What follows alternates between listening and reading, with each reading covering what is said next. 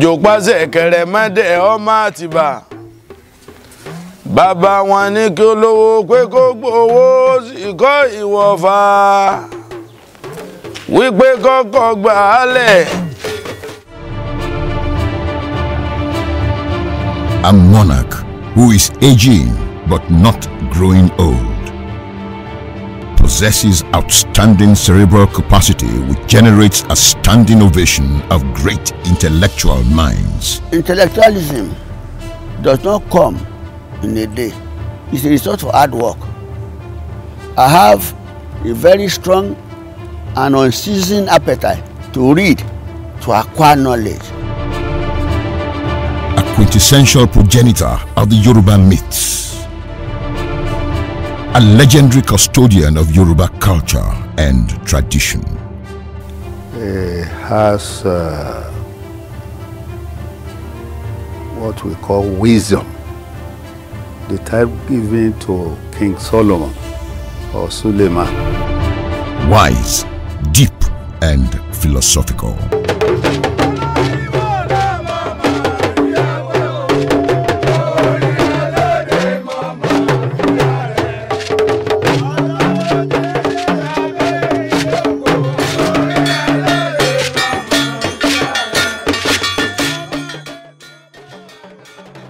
The history of the old Oyo Empire is an example of the legacy of outstanding organizational skills, robust style of governance, rich culture and tradition, military virtue and trade that the forefathers of the Yoruba people bequeathed to them. Remarkably, Oronyan, the first king of Oyo, inherited the part of his father's land where the ancient building that was used as a palace was situated. Consequently, he was given the title, the Alaafin, meaning the owner of the palace. Oronyan inherited their father's palace and the land. Nínú gbogbo ọba tí ń ní oyè ní ilẹ̀ Yorùbá, kò sí ètí oyè jẹ́ ẹni tó ní ààfin tí òde Ọ̀yọ́ nìkan ló là ń pè ní Aláàfin. Taking an exploratory journey through history, Oyo has had about 40 kings who are referred to as Obas in Yoruba language before Alaafin Adeyemi II, the father of the current Alaafin of Oyo, was enthroned. Before this time, precisely on October 15, 1938, God blessed Oba Adeyemi II and his wife Olori Ibironke Akanke with a baby boy, and he was named Lamidi Atonda Olaiwola Adeyemi. I was born before my father became the Alaafin on 15th of October 1938. I can recall vividly that I was sent at a very early age to a kindergarten school at Idiokpe. They call it Ololini. Alaafin Adeyemi II was a devoted Muslim, but his love for Western education and readiness to pay any price for his young son to access quality education suggested that he probably had a divine instinct concerning Prince Lamidi Olaiwola's destiny.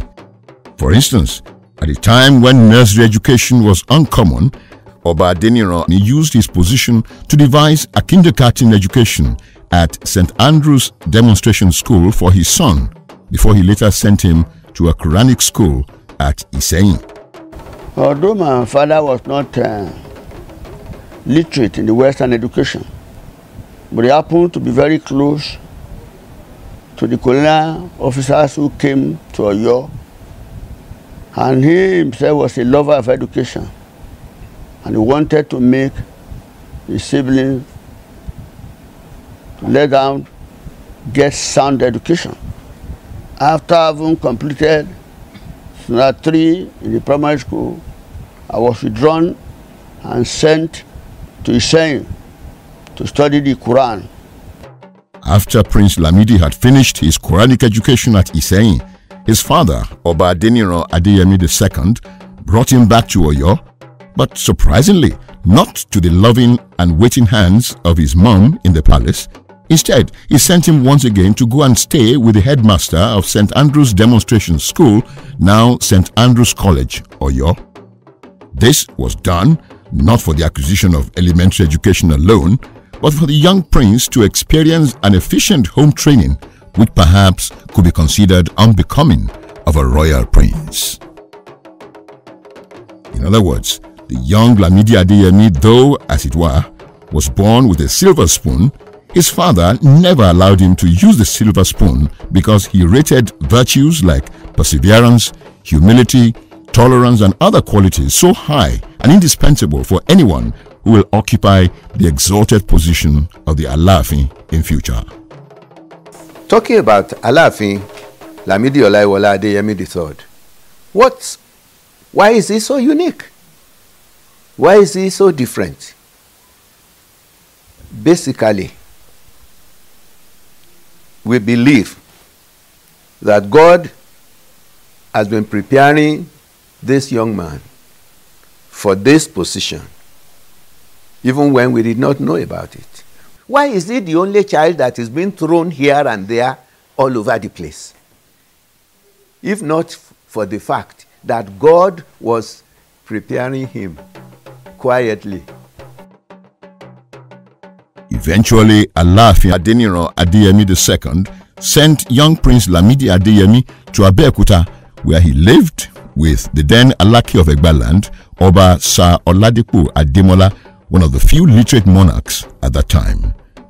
Prince Adeyemi was able to learn a lot in Abeokuta until the 1948 riot against tax without representation broke out.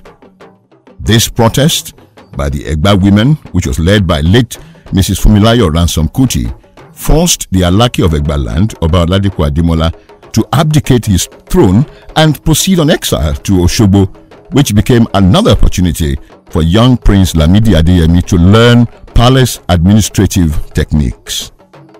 I was one of those who accompanied the Alaafin to Osogbo on exile. While in Osogbo, I became very close to the old man, to Sir Oladipo Ademola, the Alaafin of Egbaland.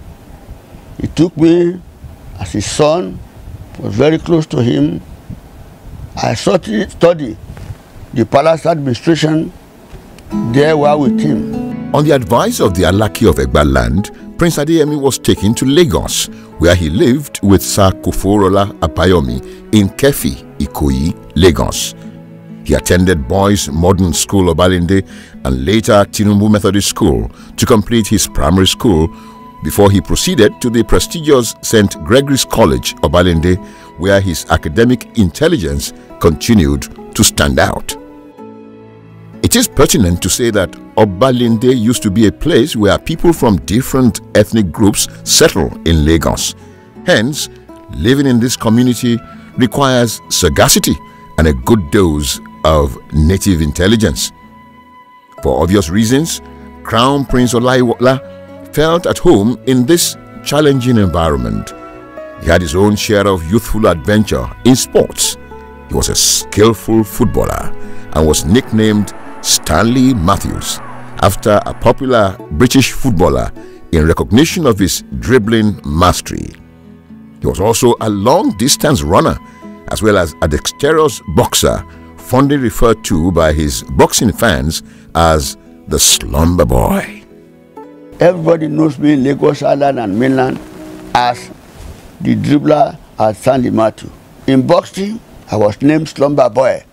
Slumber Boy in the sense that I put them to sleep. I had over 60 bouts and I lost only 2. All these things are the trait of somebody who is destined to be great. Athlete today, boxer today, footballer today.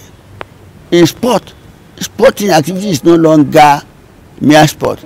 It has become big business. Prince Olaiwola Adeyemi left St. Gregory's College with a very good result and would have traveled to a London university for a degree course in law. Unfortunately, he lost his father, Alaafin Adeyemi II, unexpectedly, causing this ambition to be aborted.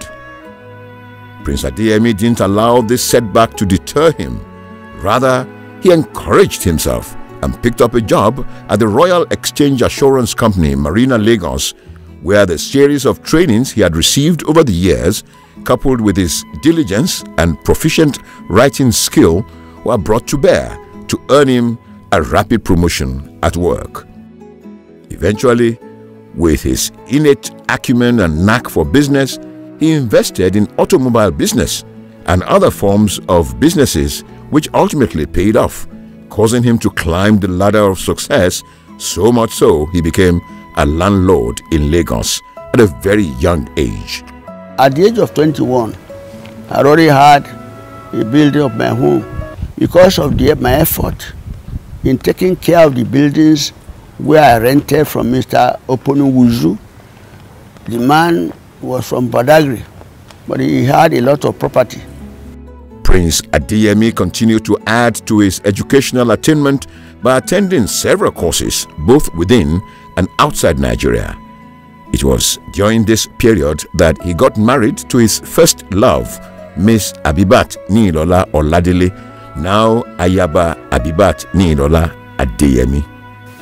Gba pàdé mo lé school mo kàwé ọ̀rẹ́ àbúrò bàbá obìnrin tó jóbìnrin tó bí tẹ́jọ́ máa yá Síkírà school kan náà lájọ lọ ní pẹ̀lú àdúgbò bàbá tá a jọ lọ school kan náà tá a jọjọ́ rẹ̀ tímọ́tímọ́ ni wá ní bàbá rí mi fẹ́. It is indeed remarkable to underscore the fact that from his youthful years, the Crown Prince Adeyemi knew what he wanted in life and he pursued it with passion without indulging in any frivolity. Hence, his life thereafter became strictly dedicated to his job, his family, and his study. A pattern of life he holds jealously to heart, even till date. Bàbá jẹ́ nìkan tó ní akíkanjú tó dẹ̀ ṣe wàhálà gan lórí àwọn ọmọ àtọmọ ẹ̀gbọ́n àtọmọ àbúrò tó kó sọ́dọ̀ ó ń wọ́nà bí wọ́n ṣe máa jẹ bí wọ́n ṣe máa kàwé bí wọ́n ṣe máa jẹ èèyàn ó ń ṣiṣẹ́ gidigidi ni tó yẹ pé tó bá jí ní àárọ̀ aago 7 tó bá ti jí láago 5 aago 7 tí ó lọ síbi iṣẹ́ tó yẹ pé kọfí lẹ bá ṣe fún àbí tíì lásán lẹ ṣe fún tá aago 7 bá lù àlámù ń bẹ ní ẹgbẹ́ kan tá a gbé síbẹ̀ tó bá ti lè dún tá aago 7 bá lù tí àlámù yẹn bá yẹ dún kò sí kódà kó má ti mu kọ́ọ̀pù tíì kó má ti gbé sẹ́nu rárá tá àlámù yẹn dún kóòtù ẹ̀ tó bá kó wọ̀ alẹ́ lẹ́nu. A father, very, very loving, very caring, you know, because of the responsibility of being on the throne, you know, that closeness, that expression of tenderness has reduced a bit. But despite that, he still finds time to take care of his children. Kabiyesi will wake us very early in the morning. For we'll jog around Oyo. Ask anybody in Oyo. He will take his children, all of us, take us around the town to jog. And he will sit us down and teach us about life. In recording the significant landmarks in the life of Alaafin of Adeyemi III, it is pertinent to accentuate the circumstances that led to his enthronement as the Alaafin of Oyo Kingdom. But how he became Alaafin was the work of God. You know there are 3 stages.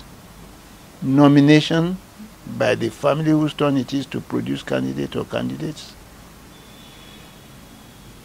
Presentation of the selected candidate to the kingmakers who is select the man they want.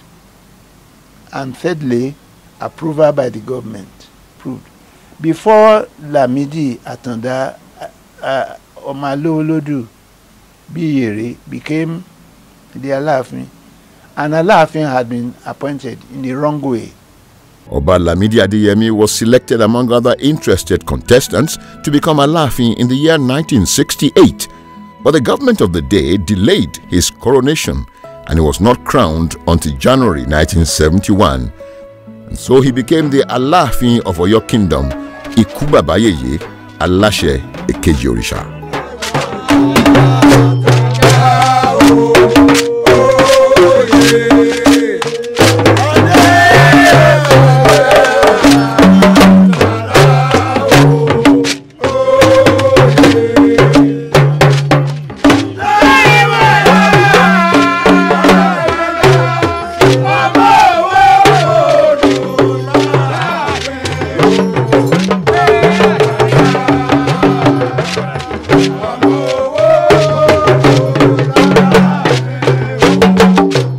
The installation of Kábíyèsí Ikú Bàbá Yèyé marked the beginning of another journey saddled with a huge responsibility for Alaafin to protect, defend and project the Yoruba culture and tradition for which he is so proud of. Kábíyèsí, the Alaafin of Oyo, has brought his education, his exposure, his superlative native intelligence and sterling leadership attributes to bear in the discharge of his role as a paramount ruler, having a clear understanding of the enormity of the function of the Alaafin.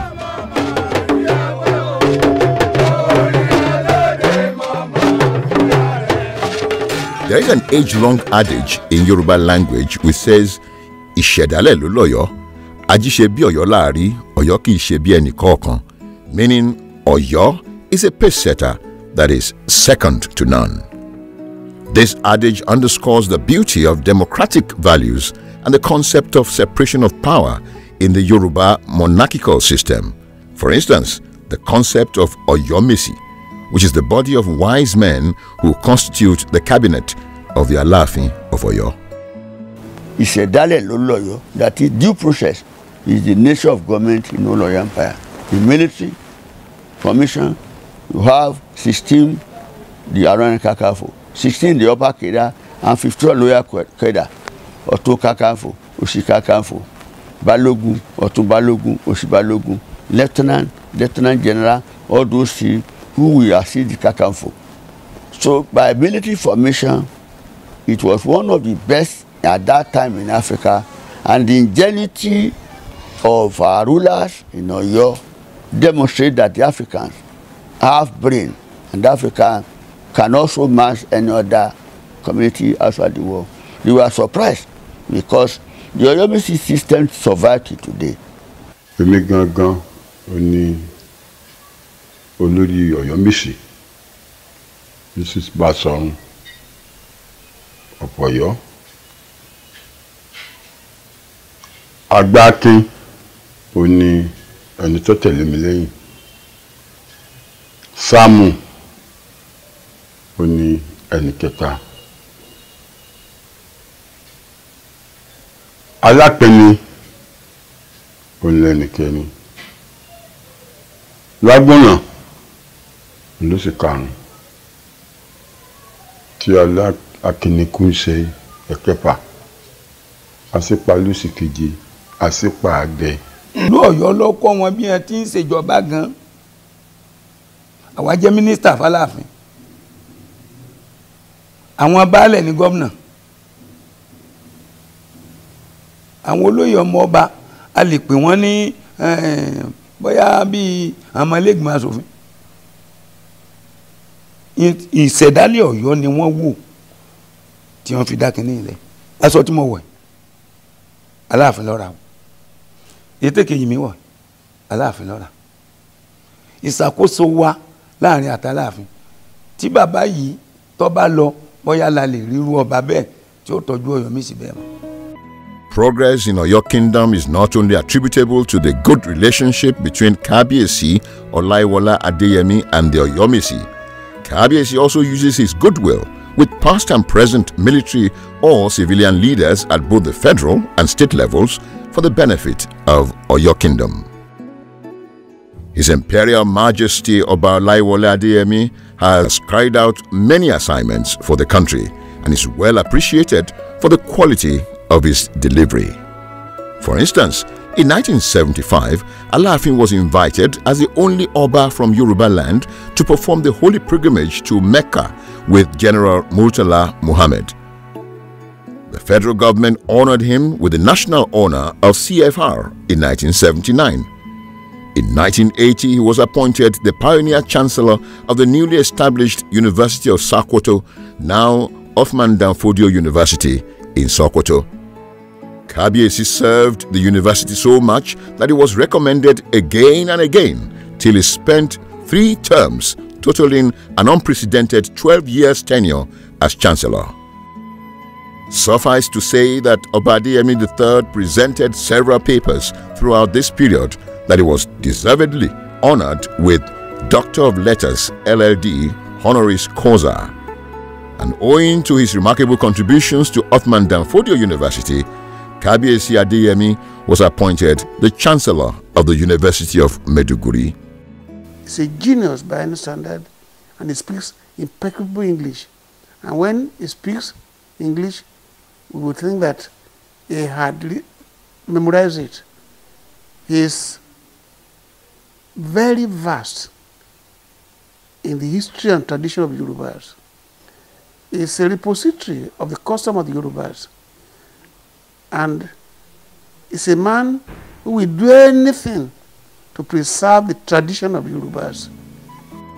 In his primary constituency as a foremost traditional ruler, Oba Adeyemi III has used his position to better the lot of not a few royal majesties by facilitating the elevation of many of them to bearded crown kings, not to mention his passionate clamor for the continuous improvement of their welfare.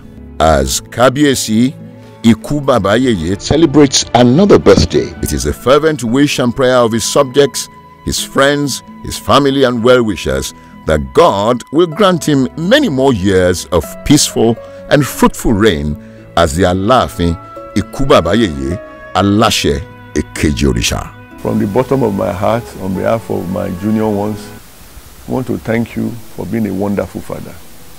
You have been a father in a million. Very caring, very loving. You gave us a good education. What we are today is because of God and because of you. We appreciate you. You are one in a million. If we come again to this world, we want you as a father. We love you. Lórúkọ àwọn Ọ̀yọ́ Mèsì tí Basọ̀run jẹ́ olórí wa, a kí bàbá wa Ikú bàbá yìí aláṣẹ àwọn gangan òòṣà, a kí wọn kú oríire. Alaafin Ọba Yorùbá, I salute you.